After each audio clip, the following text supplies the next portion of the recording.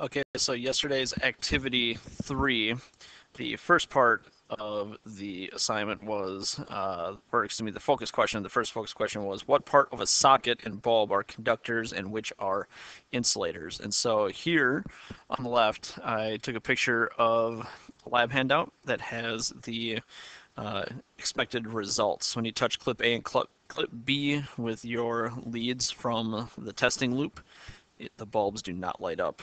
They do when you touch clip A and plate A, and they don't when you touch plate A and plate B, plate A and the base, and clip A and the base.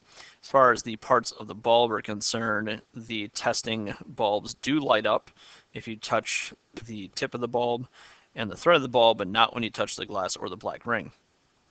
Now, others.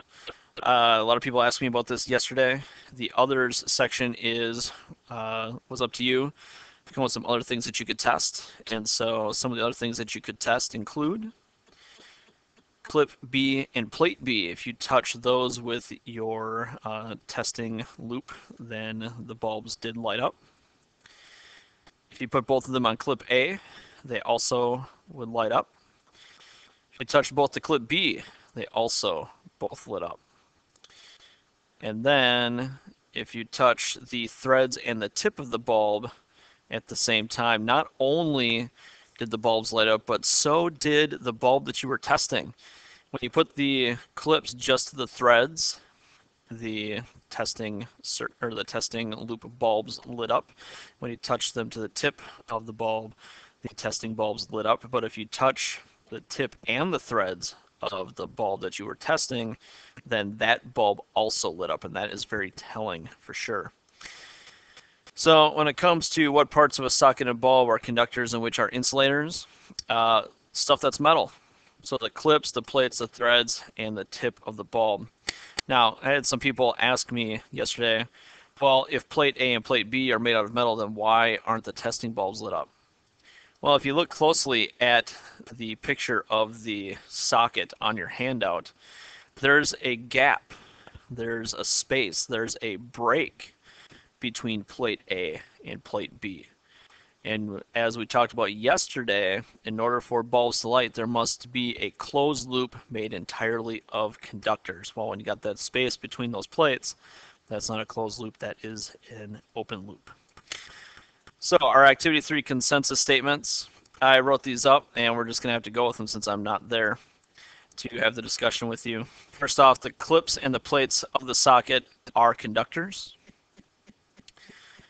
The base of the socket is an insulator and must not be part of the continuous path. We're going to talk about continuous path here in a second. The thread and tip of a bulb are conductors. Again, they are made out of metal pieces. And the glass and black ring are considered insulators. So make sure you get those 4 statements down under consensus. If we need to talk about it more, we'll talk about it more on Thursday. We have a couple of new terms as well. Continuous conducting path, or CCP for short. This is going to be one of our most frequently used terms moving forward. A continuous conducting path is an unbroken set of connections made entirely of conducting materials. So this does not necessarily equal a closed loop. A closed loop must be made entirely of conductors. But remember, a closed loop means that we have bulbs that are lit. Okay. A continuous conducting path could be a continuous set of connections of conducting materials, but it might not lead to bulbs lighting. So for instance, if you took 2 wires and hooked them together, that is a continuous conducting path because as far as we know, the wires don't seem to stop anything from happening. But there's no bulbs, so we can't have bulbs that light.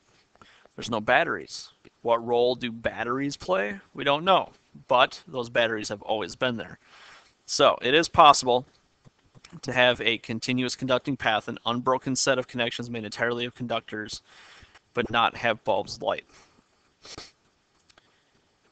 If your continuous conducting path includes a set of batteries. Now again, we don't know what the batteries are for, but if it does include the set of batteries, then this would be equal to a circuit. So the term circuit means we have a CCP with a set of batteries in it. So all the things that we've tested on or tested with so far have in fact been circuits. Now let's get back to that bulb. The bulb is an interesting little device. Make this a little bigger so we can see it better. Here we have all of the different pieces labeled once again. We've got the tip down here, which is called the electrical foot contact. We'll just call it the tip. We have insulation, that is the black ring. We've got the screw threads, which are the threads. Glass mount, not all bulbs have a glass mount, so we're just going to kind of ignore that for now.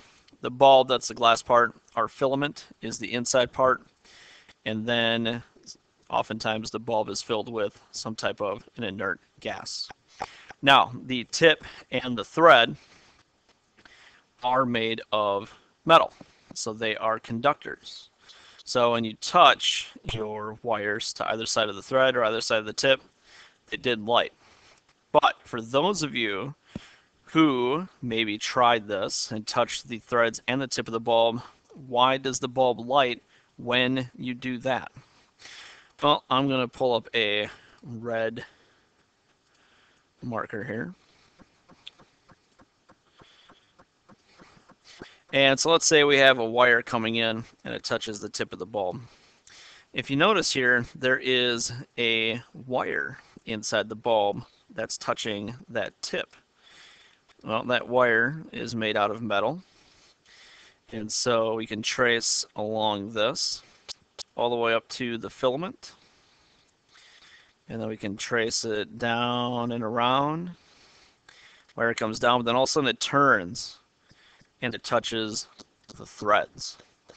So when you work with an incandescent light bulb, you have a wire touch the tip, you have a connection to the thread, and when that happens, so this can continue back out, we have the possibility of the filament. And the filament is the part that lights up. So when we get a closed loop and the bulbs light up, the filament is the part that lights up. Okay? When, and write this down, when the tip and the thread of a bulb is part of the CCP, the continuous conducting path, the bulb will light. If you look at how the bulb sits in the socket, the tip touches plate B, the threads are touching plate A, and so you have the threads and the tip as a part of the CCP, and the bulb will light. So again, make sure you have this down.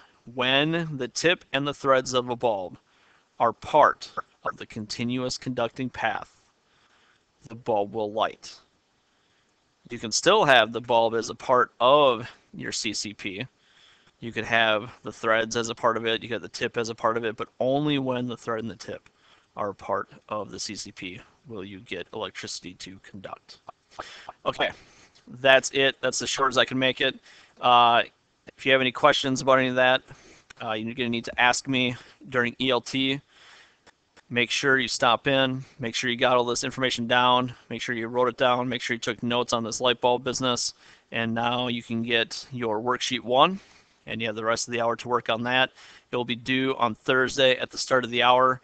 Again, if you have questions, you need to see me in ELT either Tuesday or Wednesday.